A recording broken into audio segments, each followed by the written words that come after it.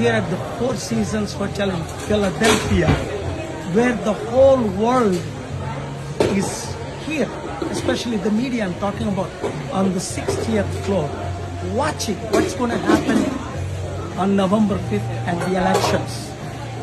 But one thing I am here for is to call for all Americans and the world leaders to pray and pray for peaceful election.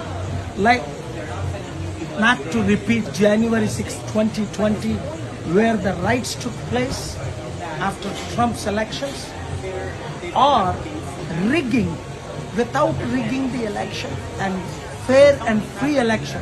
Democrats want peaceful election and Republicans want fair elections.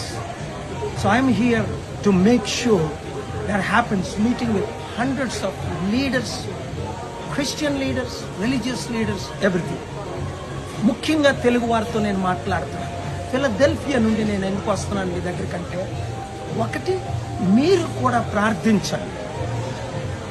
As America goes the world goes. ఇక్కడ peaceful, prayerful, శాంతియుతంగా elections అవ్వడానికి November 5th.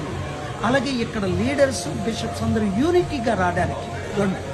3, election rigging అవ్వకుండా ఉండడానికి. ఎక్కడైనా ballot పేపర్లు అయినా ఇంకా worried, counting ఎలా ఉంటుంది ఎలాగలగదు. మనలాగా ఈవీఎంలు అయితే కంప్లీట్ ట్యాంపరింగ్ అయిపోయి ఇండియాలో.